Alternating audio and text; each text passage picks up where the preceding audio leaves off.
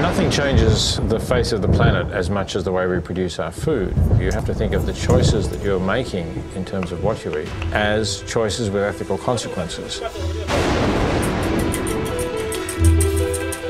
Essie makes me so mad. He does not like lemon. Actually here too. Oh.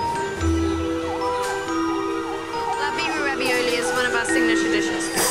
Lila, you okay, sweetie? Yeah, I have soup. We stopped all of that all in one afternoon. And went grocery shopping. And yes, we went grocery shopping.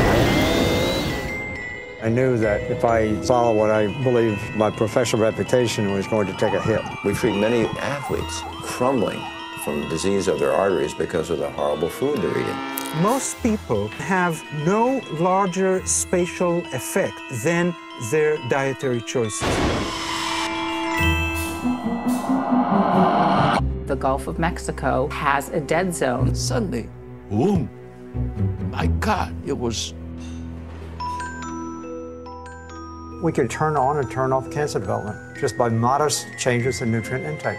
I have not heard any of our most severe critics say we're penalizing or injuring the patient. We're not talking here about improving your environmental footprint by 20%. We're talking here about dropping it to a third of what it was. I'm not going to be inhibited by anything or anybody because it's far too important.